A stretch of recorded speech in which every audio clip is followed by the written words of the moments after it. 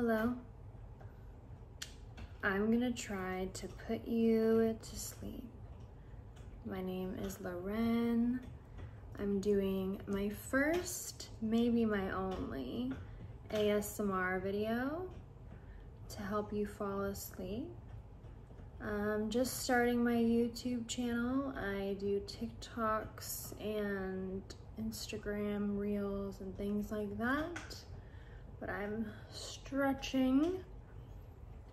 I'm gonna be doing podcasts, but you know what? I thought just to start out my channel, I had to do an ASMR because I have a special love for ASMR. I have been doing ASMR. Not doing ASMR, I have been watching ASMR since before it had that name, probably since 2006. There were whisper videos. Oh my gosh, what was that guy's name? I cannot remember. Whispering. He would walk through the woods and he was from, where was he from? Not New Zealand. Okay, I'm failing. I'm just gonna, wow, I'm looking at the moon right now and it looks so beautiful. Wow. The full moon looks amazing. My nails are absolutely out of control. They look like chicken claws. Don't mind that. Anyway, gosh, were you just ready for the most boring video of all time? Hey, I guess that is helpful when falling asleep. It's just hearing boring talking. Okay, so what I'm gonna do in this video is I had an astrology birth chart personal analysis done by this beautiful woman. Oh my goodness, she's like so gorgeous. And she reads birth charts. I'll have her information here. And she does readings and I wanted to do one. So let me say something about astrology. I'm spiritual. I am more leaning towards Bible believing, but I think that anything can be a good thing and a bad thing. Nothing is purely evil. Nothing is purely, especially when it comes to things like tarot cards and astrology. I lean typically away from that stuff because it's very easy to get wrapped up, just like anything can be too addicting. Social media, for instance, can be used to grow your business, or you could be so obsessed with it and be addicted to it that you scroll for hours a day and lose hours and hours of time. So anything can be good and bad when misused, and I think astrology can be a tool in learning about yourself. You take what is helpful to you and get rid of what is not helpful for you. Let's go through this. Sorry, my dog is running around. I am a Cancer, as it says, as we know, as I know. She says, I'm happy to provide you with an astrological personality analysis. From my research, I really enjoyed getting to know you and all your personality traits. One thing to note is this may not be 100% correct. We are people and we have free will, and this is just a snapshot of what your life may entail. I love getting to learn more about you, and I must say Cancer is one of the best sun signs to have. Have fun reading. So, don't really understand the houses, but this beautiful woman, Anna Logan, Anna Logan breaks it down for you, because I don't really know what the houses are, what they mean, but she breaks this down for you. If that's something that you're interested in, she's got you covered. All right, my Cancer sun is in the 6th house. I can go ahead and tell you, you are a nurturer who gives unselfishly to anyone who needs you. You have a very strong desire to help others and serve, especially in work, health, and routines. So true. The sun represents where we spend most of our energy, and this is located in the 6th house. So this tells me 2 things. 1, you pay attention to your health. I'm a health coach, nutritional coach. Let's see. And are likely to be aware of the connection between emotional well-being and physical health. Yes, I am. And 2, you might be interested in holistic health practices or nutrition. Interesting that this says that you are pretty sensitive to the well-being of those around you. You're very intuitive and can pick up on situations that others may not necessarily understand. Being a Cancer sun means you may be a little sensitive and take things personally. Maybe previously I used to be like that, but I am evolved now. I'm an evolved Cancer, and I don't take anything personally. Nothing is personal. And even if it is personal, it's their own problem. It can be hard sometimes to be productive with tasks if your emotional feelings have been triggered. Your intuition and emotional nature can also find expression in creative or artistic fields. I'm a hairdresser and used to be a painter, so definitely. I just love like petting you. I love videos like this, I'm not gonna lie. Like I love gentle whispering. God, my nails are so hideous. They're so creepy and claw-like. I hope this is somewhat relaxing, even though I have the creepiest of nails right now. Okay. Your intuitive and emotional nature can also find expression in creative or artistic fields, particularly those that involve helping others and contributing to the community. I think doing hair is very artistic, but it also contributes to people, and I love that about hair. My career is moving elsewhere, but I think I will always do hair. I'll always do hair. A job in healthcare, wellness, or nutrition may appeal to you.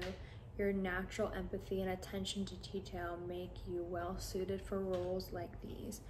You seek emotional security and stability in your relationships, yes, and daily life, and I have no energy for anything else.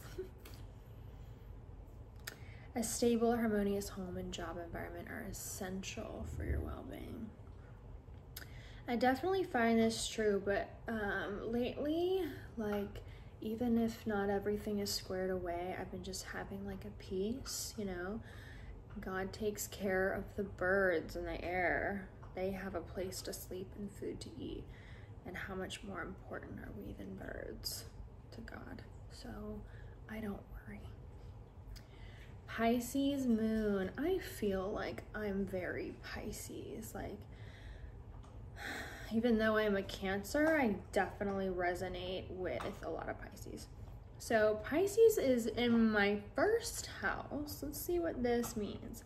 This is a very unique and powerful placement to have, in my opinion. You are someone who has a strong and creative drive. This placement often inspires an artistic expression. This could be art, artists, writing. I have written several books, or any form of artistic creativity. You are someone who has a strong intuition others may not understand or like. I added that part. You can be in a room full of people and instinctively know who is sad. Oh, that is true. And can I tell you a side story? When I would, in relationships, I would feel if my partner, there's been a couple partners that I've done this with where I felt that they've had a nasty, negative, angry thought, and I could feel it like an explosion in the room. And I remember one time distinctly, I said, whatever you're thinking about, please stop thinking about that. Don't do that. And he was like, I was thinking about punching someone in the face. And I was like, yeah, I could tell. Like, not that I could tell, but I just felt this huge burst of energy. You really have to be careful with who you share your energy with, because you're sharing, I got bleach on my shirt, so much more. If you're a woman, you need to be very careful who you're sharing your energy with, because your body absorbs them. You become more like them. Anyway, you are someone who has a strong intuition others might not understand. You may be You can connect deeply to others because you're very empathetic, almost too empathetic. I'm adding that. Since you have your moon in your first house, you can, and I'm obsessed with the moon, can I say? Like, when I see the moon, I almost stop dead in my tracks, and then it's in my first house. I wonder if that has some meaning. Like, I remember one time I was headed to a party. I was probably 21, maybe between 19 and 21. I saw the full moon, and I decided to chase the moon instead of go to this party. I think I might have ended up at the party, but I just drove like a crazy person just towards the moon. I'm nuts. It's okay though. Get crazy. I can be easily influenced by people and environments. Yes, that's why now I'm very careful with who I spend my time with, where I go. Very true. I am very easily influenced, so now I just stick with people who I want to be more like, and I'm mindful in that way, you know what I mean? People can automatically notice what your emotions are. Yeah, I wear my expressions. It's a little difficult to hide them when your emotions are so close to the surface, which they are, but they're usually happy and good emotions. People see you as very compassionate. Your fluid sense of self allows you to adapt to different situations and roles easily. I do adapt to different people. You can navigate various social and emotional landscapes with grace. Your heightened sensitivity can make you vulnerable to emotional ups and downs. Maybe. I definitely don't think of myself as a very highly emotional person, almost like a man. I feel like I'm pretty, but I do sense a lot of emotions. But it's not, doesn't tend to be very bad.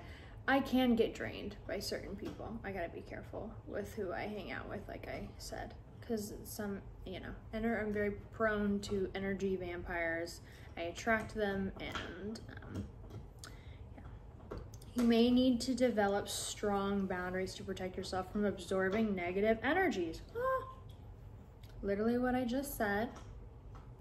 In relationships, you crave a soulful connection, something deep that drives emotional intimacy. Good luck finding that, my friend. That's my problem.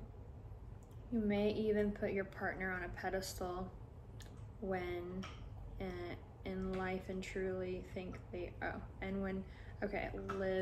truly think that they are the whole world. Yes, I do that for sure. The saying I think of is, worship the ground they walk on. You put this to truth with someone you love. That's so true. That's so true. My Gemini, I'm Gemini Mercury in the 5th house. It may be hard to pin you down at times.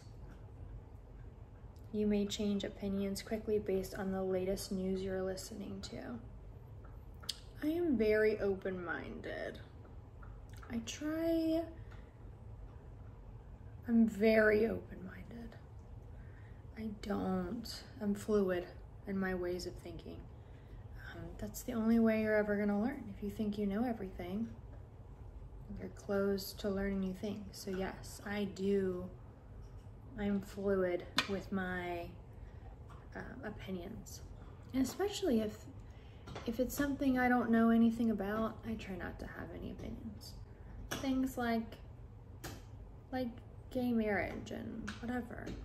Like, it is. Of course I believe in gay marriage, but I don't like to give my opinions on matters that have nothing to do with me, that I don't know anything about. You know what I mean?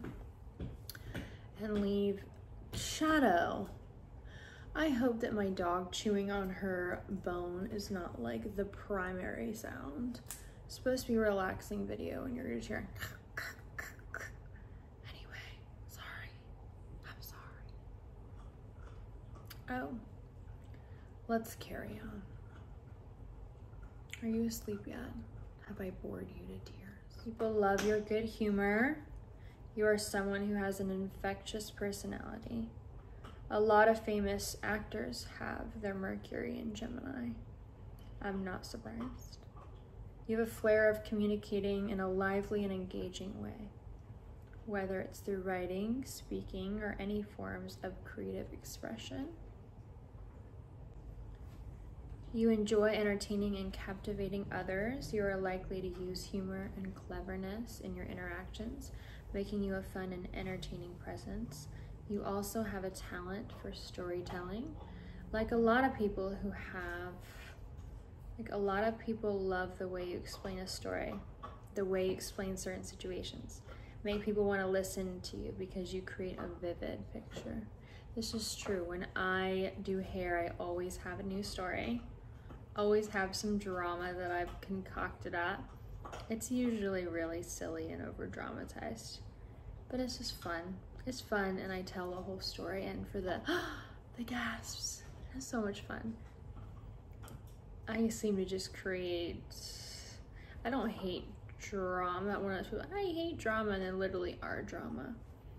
A lot of crazy things happen in my life, and I find humor in them, and they always have to do with people, and I love people. I really try not to speak ill of anybody, especially in my stories. No gossip, just fun. Just fun. It's one thing, I don't miss dating, but I do miss some fun stories that I would have for my clients and my friends. Oh, God, okay. Oh, just thinking of some embarrassing things that I've done. Anyway. Your playful and impulsive nature might lead to inconsistency in communication or a tendency to be easily distracted. Learning to listen and stay engaged in conversations is important. You can easily engage others and create a positive, energetic atmosphere. You are charming and flirtatious. Enjoying the playful and exciting aspects of love. Don't make me sad now. Don't get me depressed. Don't talk about love, please. You seek partners who can match your energy and enthusiasm. I can also say with Mercury in the 5th house, you may have had a number of love affairs. Sorry, I hope that clicked and just wake you up. But your lover must be intellectually interesting or you become bored. So let's get this straight. I mean, I guess I've had a number of love affairs, but honestly, I think I've only really loved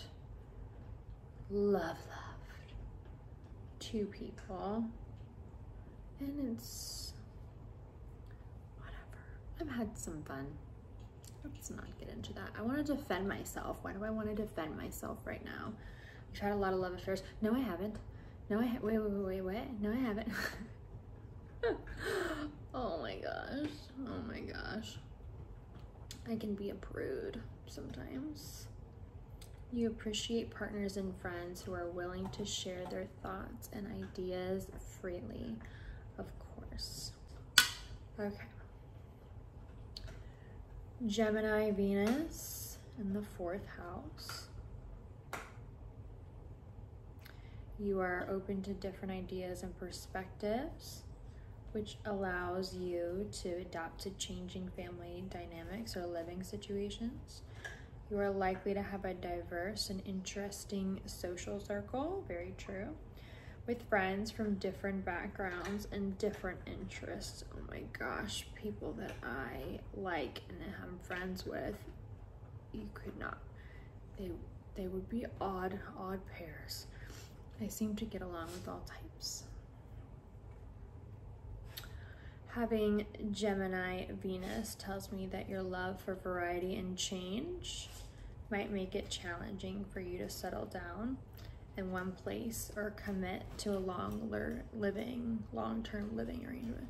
That is true. I literally move every year and I'm trying to stop that. It's not great for the kids. I don't move long distances, but I just don't know. I just haven't found that place that feels like home, and sometimes I think I never will. I really want to travel and I want to have a second house. I have a first house and a second house. But yeah, this is very accurate. You may feel compelled to move, yeah.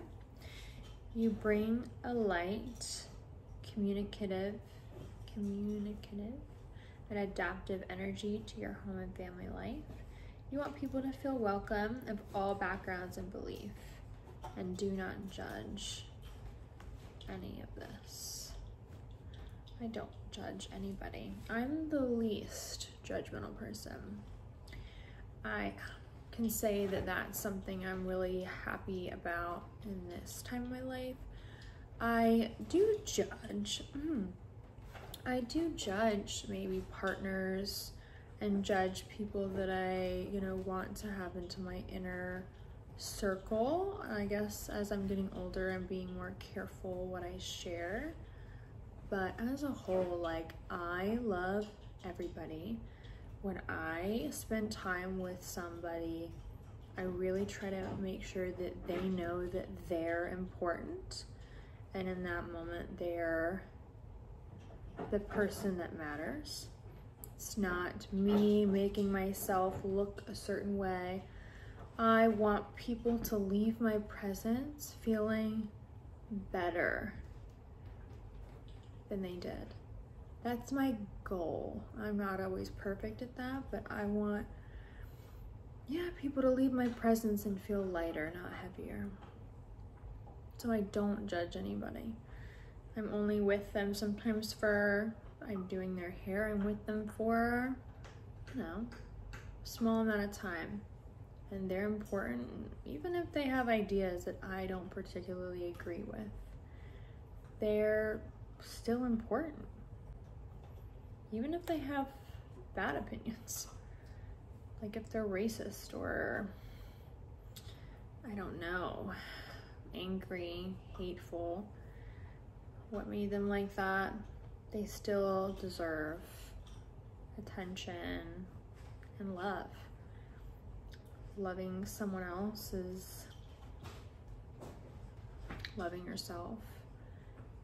Hating someone else is hating yourself. We are all important. We're all important. Pisces, Mars, another Pisces, not surprising, in the 2nd house. Oh my gosh, am I Pisces in my 1st and 2nd house? Concerning. I'm concerned. And Cancer, this is a lot of water energy, a lot of fluidity, which I believe you have a very good earning power and gain all of your success through your own effort and competitiveness. Competitive with self. Having Mars in the second house tells me money is very important to you. Money is important to me, but I am beginning to view it differently. I feel that money blocks are lifting from me. I don't want money to have a nice, beautiful car and things to show off for people. I don't want money for appearances.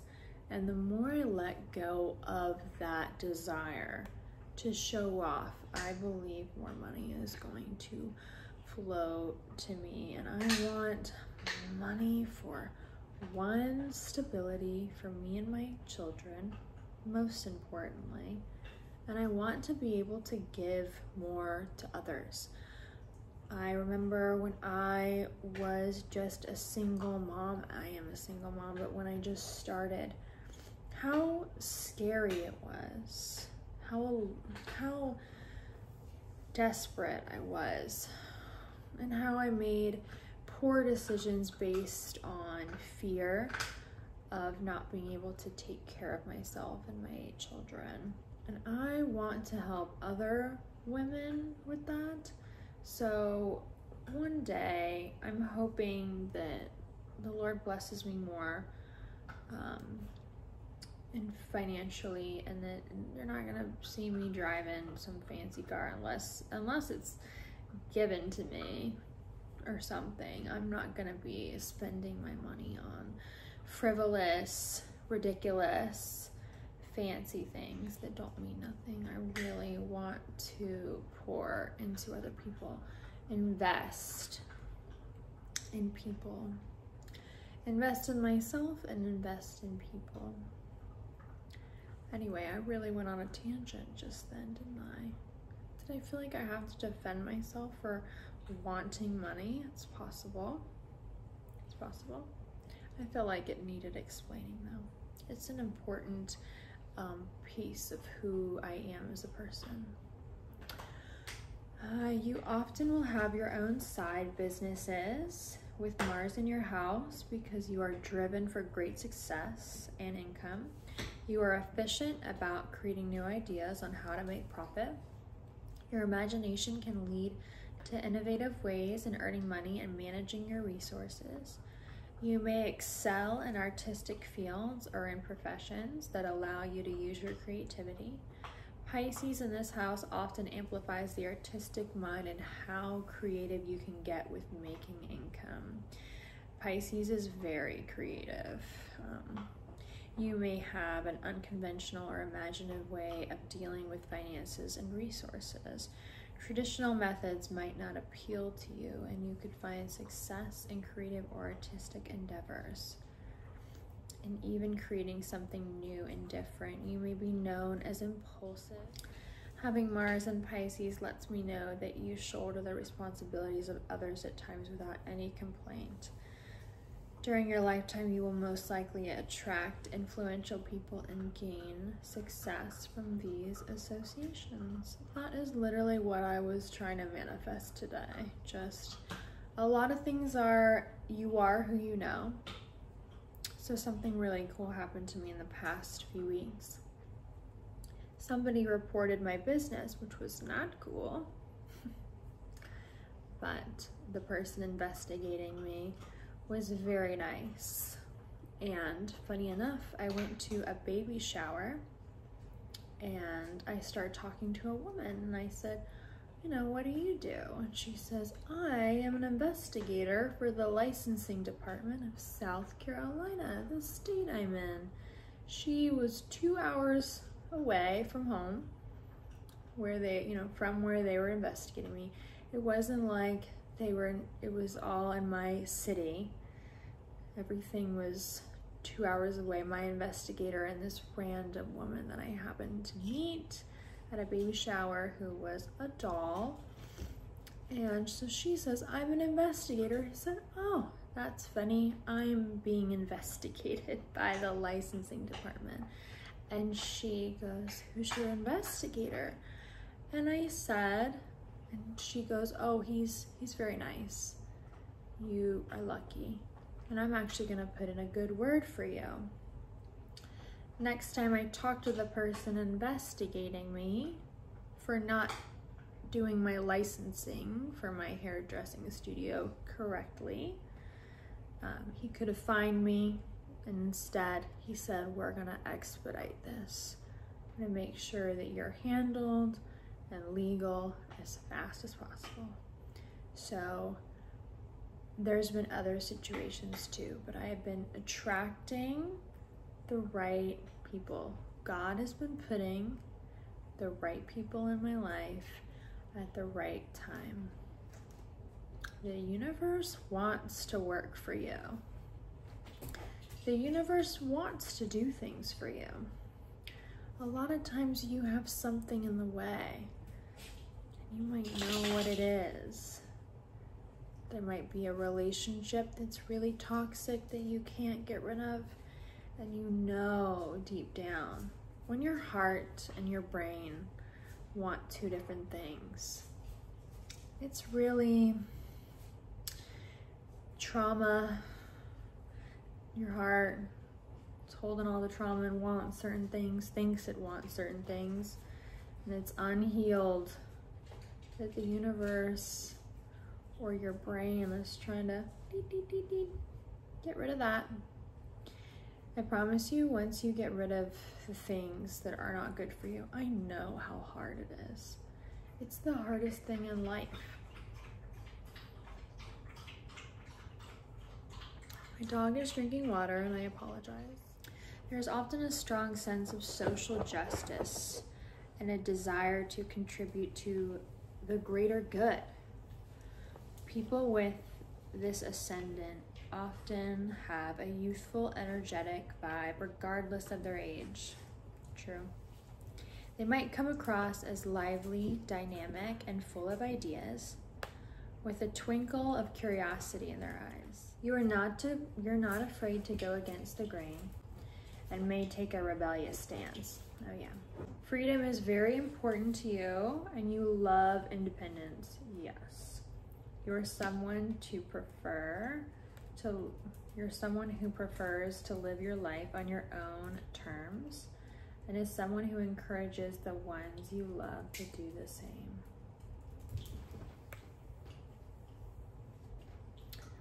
All right. Big six. Cancer, Pisces, Aquarius, Gemini, and Pisces. Overall, I really liked this. I think it was pretty accurate. And I hope you sleep well if you're not already sleeping.